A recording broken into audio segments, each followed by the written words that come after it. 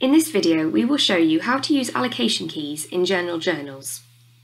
You can allocate an entry in a general journal to several different accounts when you post the journal. The allocation can be made by quantity, percentage, or amount.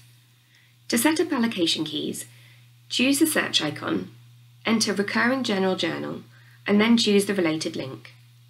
Choose the batch name field to open the general journal batches window. You can either modify allocations on an existing batch in the list, or create a new batch with allocations. To create a new batch, choose the New action. In the Name field, enter a name for the batch, such as cleaning. In the Description field, enter a description, such as Cleaning Expenses Journal. When you are done, close the window. A new empty recurring journal opens. Fill in the fields on the line. To change the allocations of an existing journal, select the journal and choose the Allocations action. Add a line for each allocation. You must fill in either the allocation percentage, allocation quantity, or amount field.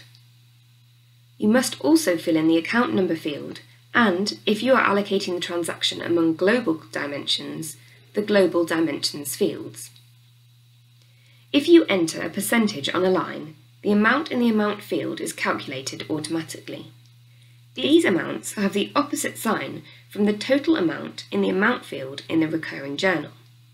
After entering the allocations lines, click out of the window to the recurring general journal window.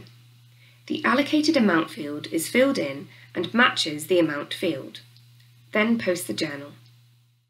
To change an allocation key that has already been set up, go back to the recurring general journal page.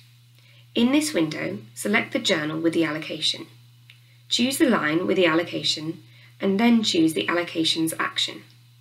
Change the relevant fields and choose the OK button.